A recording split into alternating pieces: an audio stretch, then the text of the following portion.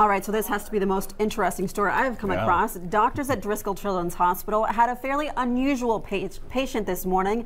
Well, an ancient mummy. Now, the hospital teamed up with a Corpus Christi Museum of Natural Science and History folks to help unwrap a mystery that's thousands of years in the making. Chris 6 reporter Jane Caffrey joins us here in the studio now. And Jane, what's this all about?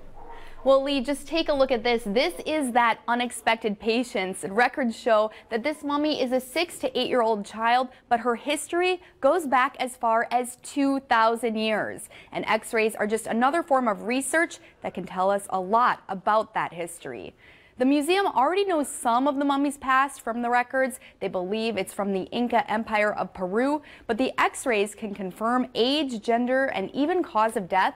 The museum is trying to learn as much as they can and present all that information to Peruvian anthropologists. The team's goal is to return the mummy to the region where she's originally from. This person needs to be where this person is meant to be, which is where her family buried her, or her, whatever group was around her chose to do this very caring thing, to wrap her purposefully and bury her.